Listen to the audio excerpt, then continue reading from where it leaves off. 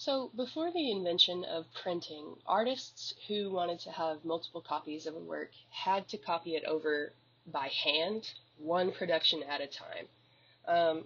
Printing or printmaking is a way to make multiple copies of images or text without having to copy each one by hand. Now, there are a variety of printmaking techniques, each with its own sort of unique set of characteristics.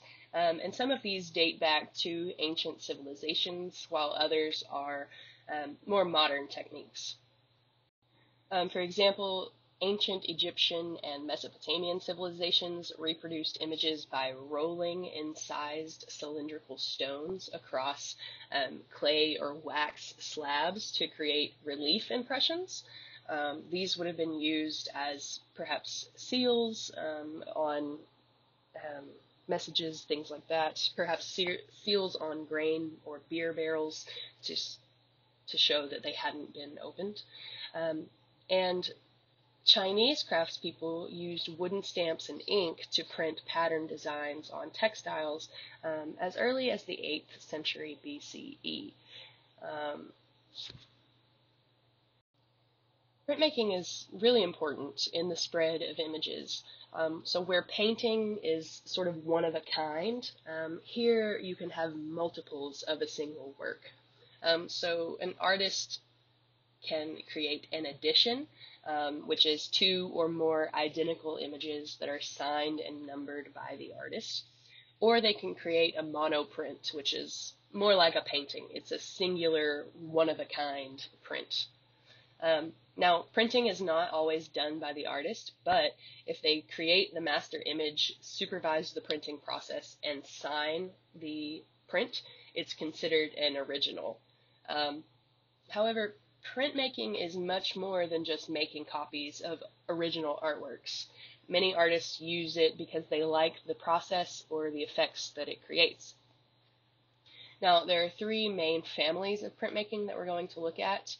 Relief printmaking, intaglio printmaking, and planographic printmaking.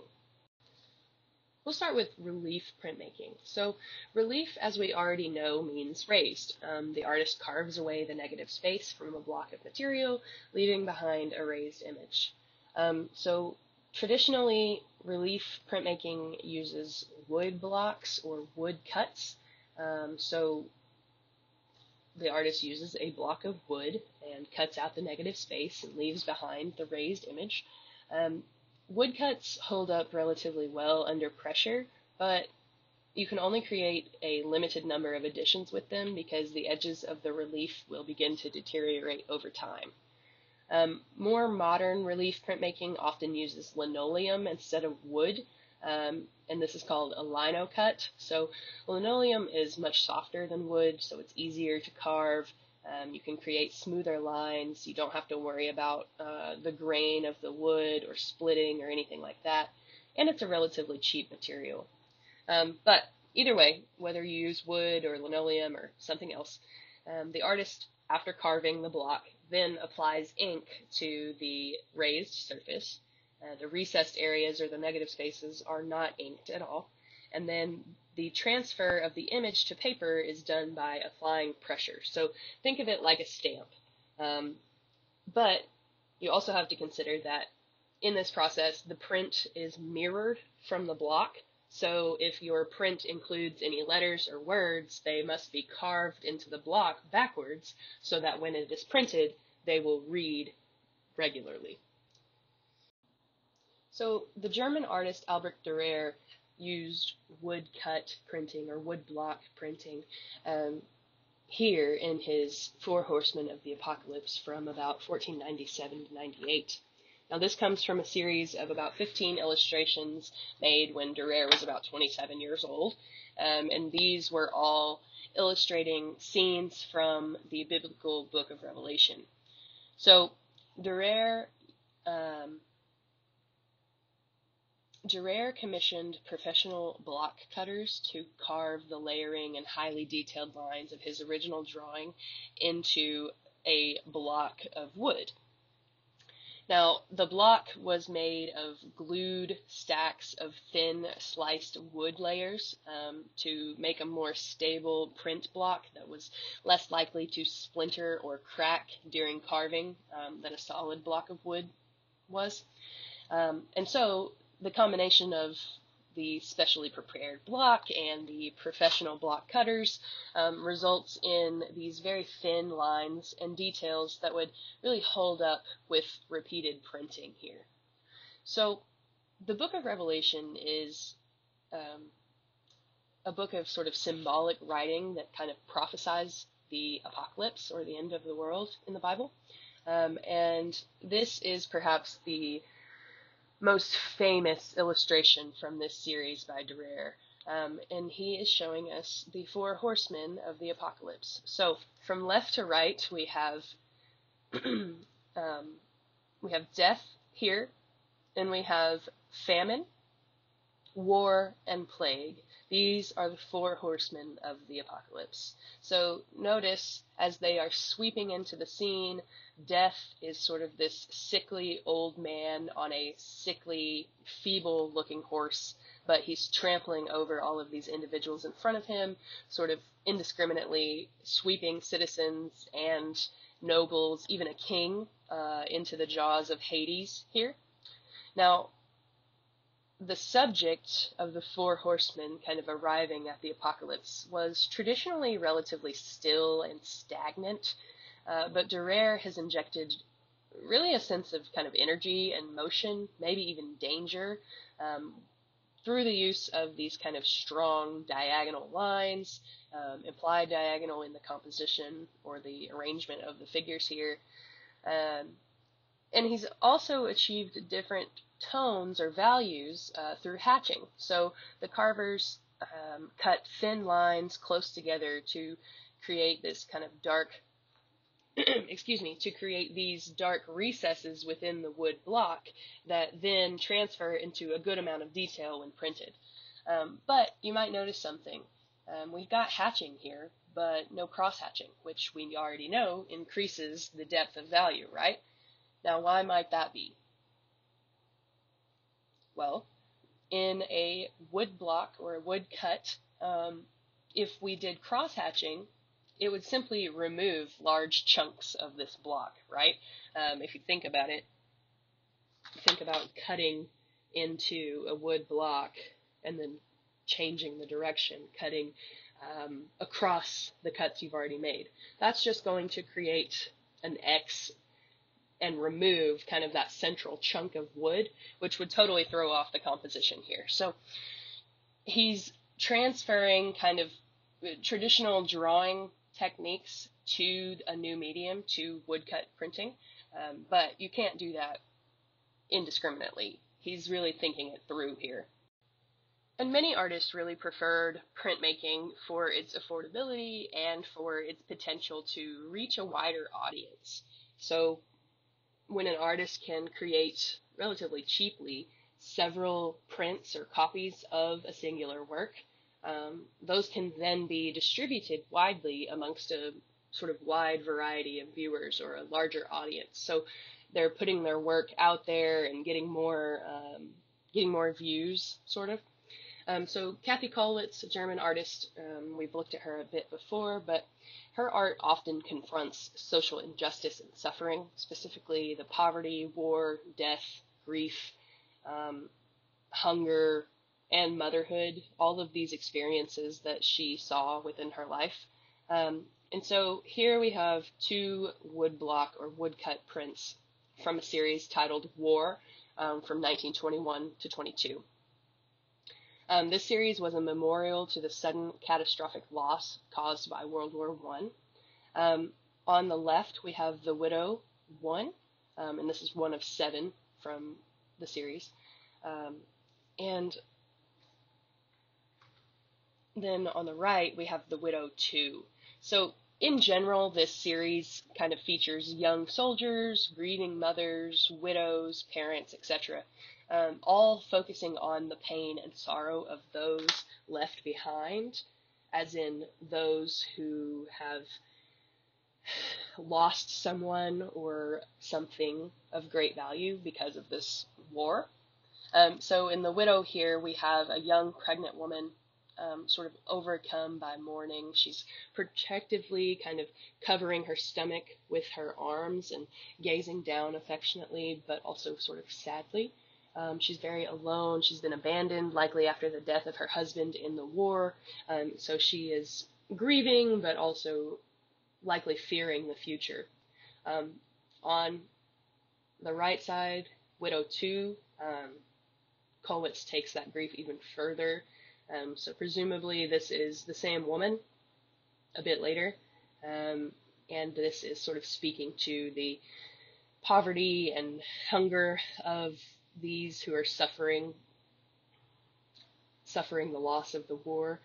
So here we have the widow, and her young child has died, likely because, as I said, they were poor, they didn't have food or anything to sort of take care of themselves, and the mother here has taken her own life out of grief for the loss of her child and her family. Here's another print from the same series, this one titled The Mothers. Here we have a group of women kind of locked into this solid mass that forms a protective barrier around the children, sort of implying that the mothers will stand together to prevent their children from marching off into any future wars. We sort of have this defensive or anxious feeling within this composition, kind of marks the sacrifice and suffering of these mothers. And Kollwitz herself felt that sacrifice and suffering. She saw a lot of suffering throughout her lifetime. As a German woman living through 2 world wars, she pretty much saw it all. Her own son, Peter, was killed in the early months of World War I, so this grief as a suffering mother is very relatable to her. And she's using the medium of relief printing to sort of expressively capture those feelings, really capitalizing on the high contrast between the black ink and the white paper, and sort of these crisp lines. But she's also able to really capture some intricate details here. Now you might notice there is a bit of cross-hatching there, which she would have had to be very careful in her carving, but you can also sort of see how larger chunks have been removed, therefore creating a larger negative space. For color woodblock prints, you have to create multiple blocks, essentially one for each color that you want to use in your final composition. A good example of that is Hokusai's Great Wave, and this is actually pretty difficult. It requires a lot of planning because each block must be carved accurately and then perfectly aligned on the printing surface. Oftentimes artists will carve little notches along the sides of the block to help them align correctly on the paper. But Hokusai's Great Wave here used 9 blocks, and each of those blocks had to be printed on the same sheet of paper to realize the final composition. So an estimated 5,000 plus prints were made of this composition, so 9 times 5,000 is 45,000 presses per print, at least. So full color woodcut prints really first appeared in China. Linoleum printmaking is very similar to woodblock printmaking. It's done by carving into the surface of a material and then printing the raised surface left behind. The main difference really is that instead of a block of wood, you use a block of linoleum as your matrix, and then the resulting prints are called lino cuts rather than wood cuts. Now, because linoleum in general is softer than most wood blocks and it does not have any kind of wood grain, many contemporary printmakers prefer it for relief printing. So here we have an example by an artist, Stanley Donwood. He produced a series and then a group of associated works that depicts the last days of the city of Los Angeles. The series was titled Lost Angeles. And so to create these works, he cut into sheets of linoleum to create the image and then printed the results onto a very fine Japanese paper. The soft linoleum really allowed Don Wood to capture the myriad of fictional events in great detail with a kind of clarity that a storybook illustration might have. Here's another lino cut example, this time by an artist named Sandil Goji. This one is titled Meeting of Two Cultures, which the artist created at a rather transformative moment in South African history. So apartheid, which is a system of segregation that gave white South Africans rights and opportunities that were not permitted of South African black citizens, it ended, and freedom fighter Nelson Mandela was about to be elected president in about 1993-1994 when this work was created. The artist wanted to represent this historical moment and created this composition with two houses kind of coming together and shaking hands. To the left side, we have a traditional South African house kind of striding forward on black legs. It reaches out and grasps the white hand of a Western brick house wearing dress pants and loafers. For the artist, the houses coming together represented a new hope for his nation. But in terms of the media and process here, linoleum, printmaking, or lino cuts, you can really see the path that the artist has kind of gouged using a sharp semicircular tool, kind of penetrating the linoleum and scooping away each piece of material. At the bottom of the print, you can see how the artist really only removed thin strips of linoleum, and the landscape in the background has larger pieces cut away, leaving very little surface behind to hold the ink. So if you click back a few slides, you can kind of compare this print with one of the woodcut prints, maybe one of Kollwitz's Widows, but you can really compare the rounded lines of the clouds and the roundhouse here to those more sharp pointed lines and the coarseness of those woodcut prints. Really gives you a sense of how easily the linoleum can be cut, and it really requires very little force because of that, whereas the wood is much more dense and it takes a lot more kind of physical effort. However, because linoleum is softer, yes, it's easier to cut. However, that also means that you're sort of limited in the number of crisp impressions that you can produce because the linoleum block wears down more quickly than a wood block would during printing. So in relief printing, the areas that are cut away are the negative space in the composition. But in intaglio printing, the areas that are cut away are actually the areas which hold the ink. So the recessed areas of the print are actually the positive space. So the word intaglio comes from the Italian word intagliare, which means to cut into. And in this process, the artist uses a sharp tool to cut or gouge into a metal plate. Then they ink across the entire plate and wipe away the raised surface, leaving ink in the recessed areas. And then a printing press squeezes the plate against the paper to transfer the ink. Now, there are several variants of intaglio printing, again, each with their own sort of unique characteristics. Engraving is probably one of the most prominent of these techniques, and it dates to about the 15th and 16th centuries. In engraving, an artist cuts lines into a polished surface with a tool called a burin, B-U-R-I-N. It's kind of pushed across the surface rather than pulled like you would pull a pencil across the surface. And so it's not really a free drawing process, but more of a careful and precise linear drawing process. But you can, excuse me, you can achieve quite fine details through this process. Now, the more pressure that the artist puts into the work as they push the burin across the surface, the deeper the cut, and therefore the thicker and darker the lines of the print. Similar to woodcut, you can use hatching and cross-hatching to create varying values within your print. But the metal plate is typically much more durable than a wood block, so artists can use them more and therefore make and sell more copies of a work. Here we have Albert Durer's Night, Death, and the Devil. This is an engraving from 1513. Quite a complex composition, really emphasizes the richness of the engraved lines, and the precision of the medium really seems appropriate for the subject matter here. So this is one of three large prints that was meant to show moral virtue. So we have this noble Christian knight moving forward despite all the evil and death that surround him. So our knight on his horse, kind of prominent in the foreground here.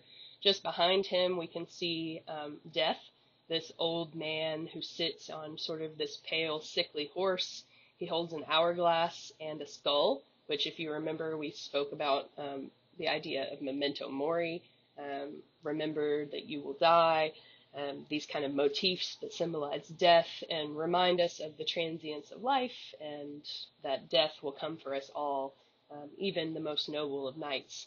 Now, behind him, we have this pig-faced devil with horns kind of following along. The knight is meant to embody moral virtue. He's sort of undistracted, not looking backwards, despite knowing that he will soon face death. Durer has really achieved a high level of detail here and created various surface textures. You can kind of compare the armor to the fur or the coat of the horse as well as that of the dog, the trees and the foliage, etc. And really he's managed to pack such a high level of detail and texture into quite a small composition. This is about 9 5/8 inches by about 7.5 inches, so smaller than a normal sheet of paper. And then again, you can sort of see the creation of various values through hatching and cross-hatching, kind of used to model the figures and suggest three-dimensional depth. Here's another by Durer, again, amazing precision. This is his Adam and Eve from 1504. He's using finely hatched and cross-hatched marks to create all of these various textures, shadows, and a high level of detail throughout this composition. This work really shows his interest in idealized beauty and proportions of figures and sort of modeling of figures, but it also has a lot of symbolism, which we won't get into the symbolism at this moment. We'll talk about that a bit later, probably in our themes and meanings section. But he's depicted Adam and Eve in paradise in the Garden of Eden. They are accepting the forbidden fruit, the apple, from this serpent here, who is presumably representative of the devil, right? And so in this moment, they're sort of teetering on the edge of sin, which is kind of nicely echoed by the inclusion of this small goat, this small mountain goat, kind of teetering on the edge of the cliff in the background here. But again, you can really see how all of these fine etched lines are being used to create these surface textures and details and really model the forms in the composition. We can also have dry point. So when a line is scratched into a copper plate with a metal point that is pulled across the surface instead of pushed like it would be in an engraving, it creates this metal ridge called a burr on either side of the line, which catches ink and leaves a softer, more irregular line, and creates kind of a velvety texture to the line. However, the burr wears down pretty quickly, so you don't have many additions. Excuse me. Typically, dry point, there are less than 25 additions within a series of prints. So here we're looking at Max Beckmann. He was a German expressionist similar to Kathy Kollwitz, but this is his Adam and Eve from 1917, 1918.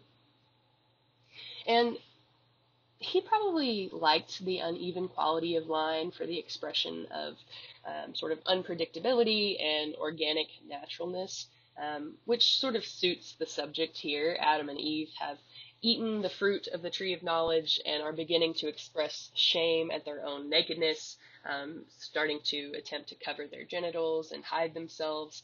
So we have this sense of uncertainty about the future, of a growing worldliness kind of captured in this rougher, less finished looking line quality.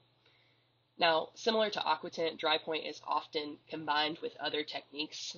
For example, it's often done after etching to add more details to the plate and to the printed composition. Etching is another form of intaglio printmaking that also dates to about the 15th and 16th centuries. And it's very similar to engraving, but it's a bit more fluid. So with etching, a metal plate is covered in an acid-resistant coating, which the artist then scratches their design or their drawing into. Then the plate is submerged in an acidic bath, and the exposed metal is sort of bitten or corroded off by the acid, which creates grooves to hold the ink. And from there, it's printed in the same way as an engraving. The surface is inked and then wiped, leaving the ink in the recessed areas, and then pressed with a printing press against paper to really transfer that ink over. So again, recessed areas on the carving, or excuse me, on the etching are what creates our positive image in the print. So here we have Rembrandt's Adam and Eve from 1638, illustrating the same moment that Dürer was illustrating just on the last slide, but with etching rather than engraving. So you can sort of get a sense of how etching is a bit more fluid and free. In this composition, you can sort of see these spontaneous, almost sketchy lines. Using small incisions allows for greater control in incorporating subtle changes in line quality, such as like darkness or lightness, things that affect the values in a work.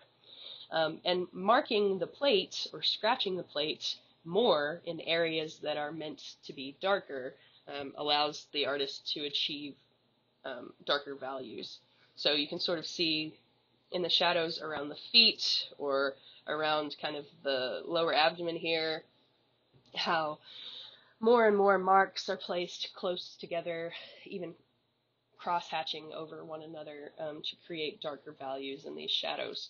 The figures here are still very well proportioned and quite idealized, like Dürer's figures, but they're a bit more soft, kind of more fleshy bodies with more ordinary faces that express this sort of confused temptation as they contemplate whether or not to eat the apple or the forbidden fruit that they have just accepted from this very dragon-like serpent that kind of crawls up this tree on the right side of the composition.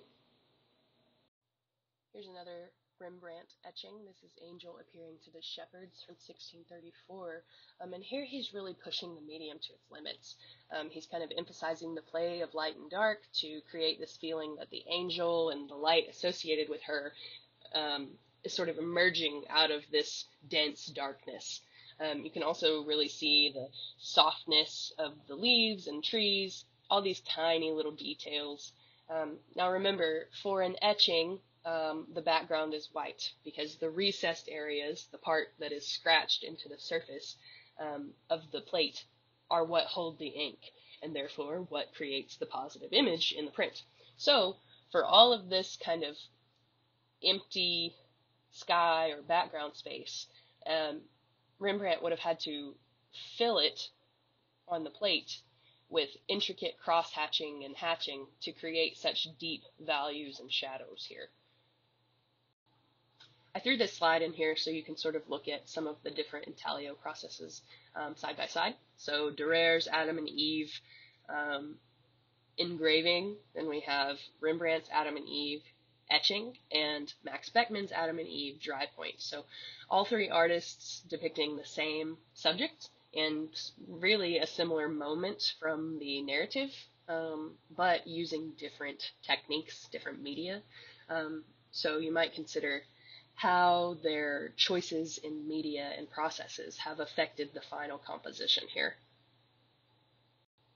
So another type of intaglio printmaking is called aquatint. This comes from the Italian acquatinta, which means dyed water. Although water is not involved in this process at all, so the name is a little misleading. Now, so far we've been looking at linear printmaking techniques that create mostly black and white images, not a lot of midtones, but aquatint is a great way to achieve those grays, those midtones. So in aquatint, you sprinkle an acid-resistant powder called rosin onto a plate. Sometimes contemporary artists will use spray paint for this instead of this powder, but either way, you sprinkle the powder onto the plate wherever you want to achieve gray tones. Then you heat the plate to melt that powder, and that creates this sort of mottled acid-resistant coating that the artist then etches their design into. Then they put the plate into an acid bath, and the rosin leaves these irregular areas of the plate exposed and allows the metal to be eaten away and creates this sort of rough texture that is capable of holding ink. Now the result is a softer, more organic texture than we've seen with etching or engraving or even woodblock printing. Now the darkness of tone or value here varies according to how thick the acid-resistant coating was applied and how long the plate is left in acid.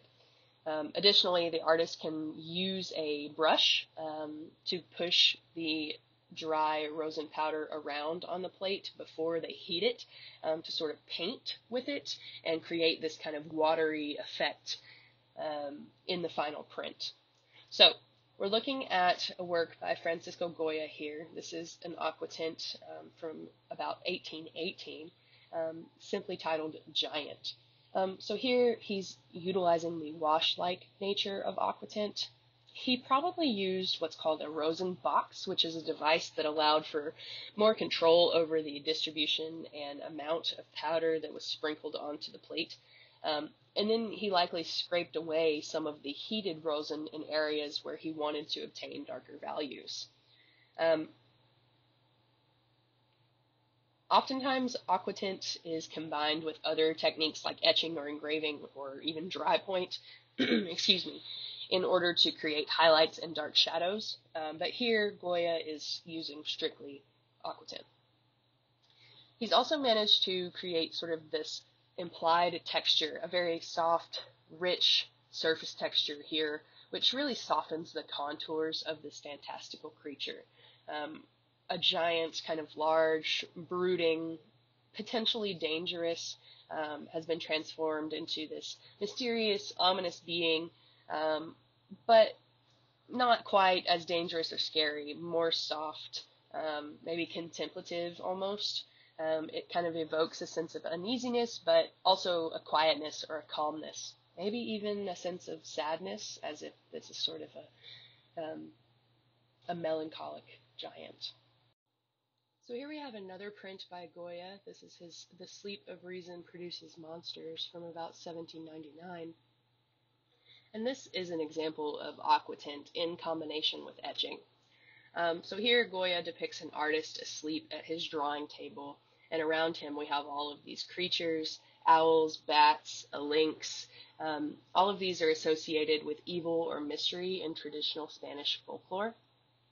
Some of these creatures stare directly out at the viewer, allowing us to become an active participant within the image.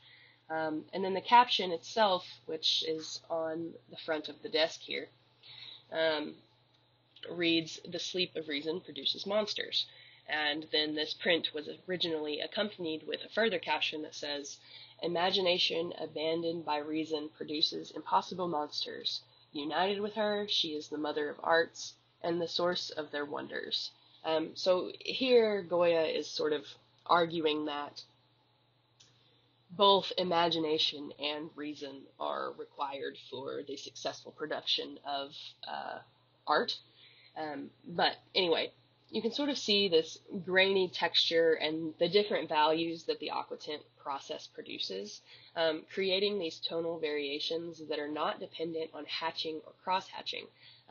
But Goya then uses those techniques, the hatching and the cross-hatching, as well as the process of etching in combination with this aquatint to sort of achieve the more extreme values within the composition. So this kind of grainy mid-tone background comes from the aquatint process, whereas the really dark areas, the dark areas of value in the creatures and things, that comes from etching, from hatching and cross-hatching. Planographic printmaking is a technique in which the print is made from an entirely flat surface. So it's not raised like in a relief or recessed or carved like in intaglio, but an entirely flat surface. One of the more prominent forms of this type of printmaking is lithography, which comes from the Greek literally meaning stone writing. This process was developed by a German author in the late 18th century who was kind of broke and looking for a cheap way to print his newest play. And so he developed the process of lithographic printing. So limestone is the traditional and still preferred surface for lithographic prints, but contemporary artists also use things like metal plates made of zinc and aluminum. Either way, lithography is sort of a complex process that depends on the principle that oil and water do not mix. So, first, the artist draws their image on the stone with a greasy material, typically a grease-based lithographic crayon or pencil, or a greasy ink called touche. This blocks the stone's pores in that area, and then the stone is treated with an acidic solution that fixes the drawing to the stone and prevents it from smudging. Then the artist cleans the surface with a solvent which appears to wipe away the drawing, but because the grease is already soaked into the stone's pores, it's still there, though this is a bit of an unnerving moment for young, kind of unexperienced printmakers. But anyway, now that the surface has been cleaned, it's ready for printing. The artist sponges the stone with water, which soaks into the ungreased areas but is blocked from the areas covered in grease. The stone is then inked with an oil-based ink that is repelled by the water, so it only sticks to the greased areas. The artist carefully aligns paper over the top of the stone and lightly presses down, often by passing it through a printing press, and this transfers the ink onto the paper. Many artists prefer lithography because they feel like they can work more freely. It's not as linear as etching or engraving. They can work almost as freely as they can when they're drawing on paper. So in the early 1800s, lithography was still a new process, but lithographs could be distributed widely via posters and other types of prints. Before the invention of modern printing presses, lithography provided illustrations for newspapers and magazines, which is how the French artist Henri Daumier made his living. He drew satirical or documentary lithographs and gave them to French newspapers to use as illustrations. So this is one such lithograph titled Rue Transnonain, which is the name of a street in Paris, and it references an event that occurred during a period of civil unrest in Paris in 1834. So on April 15th, 1834, a riot broke out in a Parisian workers' quarter. The French militia claimed that one of their number had been killed by a sniper's bullet that was shot from one of the apartments on Rue Transnonain Street, which happened to be very close to Daumier's home. The militia responded to this event by entering that apartment and killing all of the occupants, many of which were innocents. And the very next day, Daumier's lithograph was published. So we have this man who had evidently been sleeping in this bed. We can see his nightcap and kind of nightgown here. Presumably pulled from bed and murdered. His wife to his right, our left, also dead. An elder parent to his left, also dead. And perhaps the most distressing or saddening aspect of this is the small child that has been sort of crushed underneath the figure. Presumably his child, maybe he was standing to protect them. Um, but we can see a nice use of foreshortening within the figure on the leg and the arm, as well as within the woman's body, really kind of making the composition more immediate and bringing the viewer into the scene. We also get this contrast between the lights and darks that really increases the emotional meaning here. It's sort of a brutally real, kind of politically poignant composition with a highly emotional aspect to it as well. And quite bold of Daumier to publish this the day after it happened. So another method of planographic printing is serigraphy, or silkscreen printing. This technique was first developed in China during the Song dynasty, so between 960 and 1279. And this process is based on the same principle as stenciling. So a fine mesh, silk, cotton, or synthetic fiber screen is mounted within a frame, sort of like a window screen. The printmaker blocks out any areas that are not to be printed using tape, glue, or other materials. So no ink passes through, and then a squeegee kind of pulls the ink across the rest of the screen. Now, you can have photographic silk screens by blocking the areas using a photosensitive masking material, which is quite impressive, but we won't get super into that. Silk screening is really versatile. You can use it to create clothing, packages, flat prints, posters, etc. It's really one of the only printmaking processes discussed that is not a reversal. It is quote-unquote right reading, meaning that it goes the same direction on the picture as it does on the printing surface. Remember I mentioned earlier with things like woodcut and etching, really all the other printmaking processes we've discussed, if you have words or letters, you have to carve them or draw them in reverse so that when you print, they come out in the right or readable. In silk screening, you don't have to do any reversing. It comes out exactly the way it is on the screen.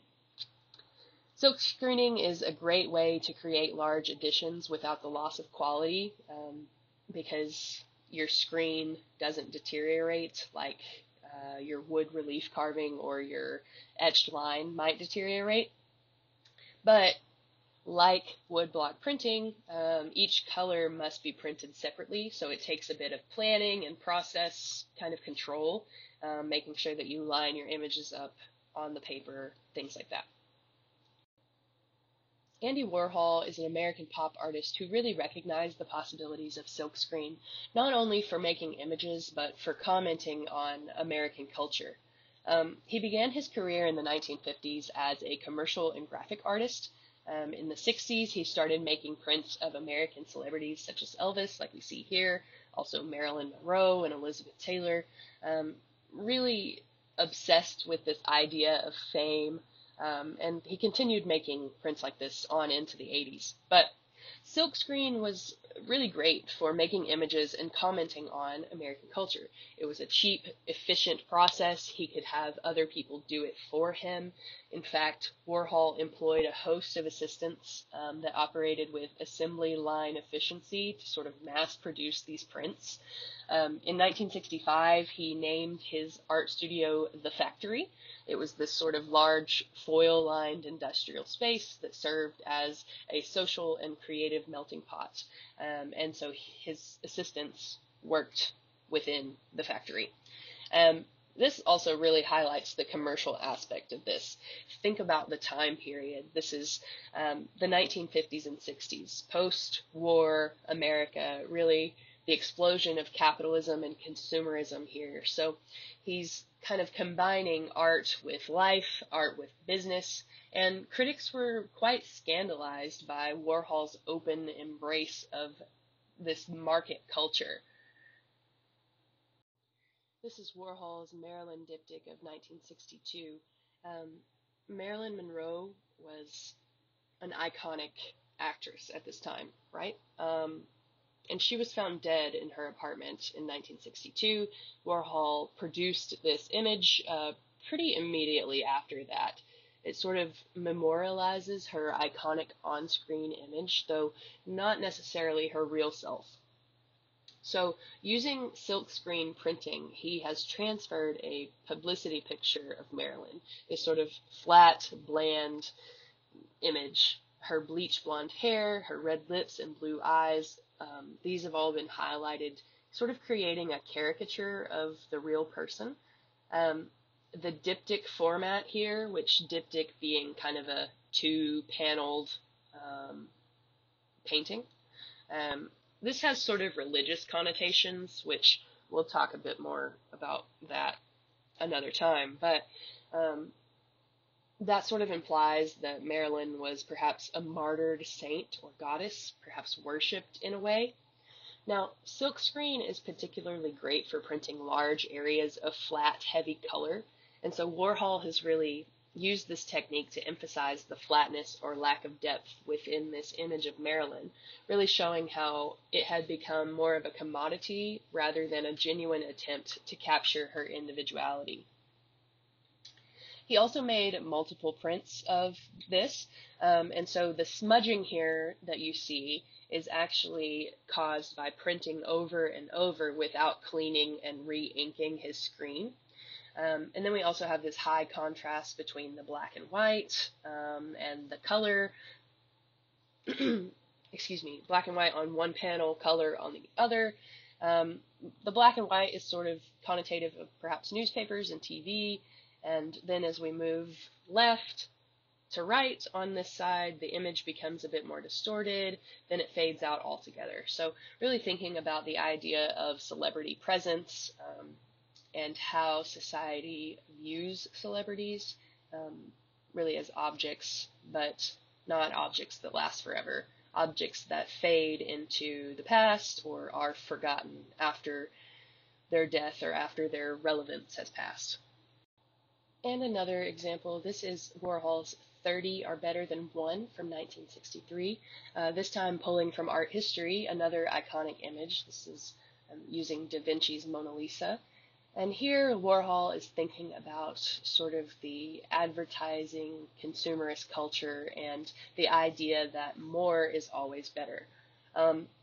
Warhol was interested in the mass production of art. He heard that Pablo Picasso had made 4,000 artistic masterpieces in his lifetime, and Warhol himself wanted to make 4,000 prints in a single day. He actually only ever managed to produce 500 in a month, but that's still rather ambitious considering his attempts to make art more accessible to the public. But anyway, here his repetition of imagery sort of comments on mass production and mass media. The idea that the more we experience something, the more desensitized we get towards it.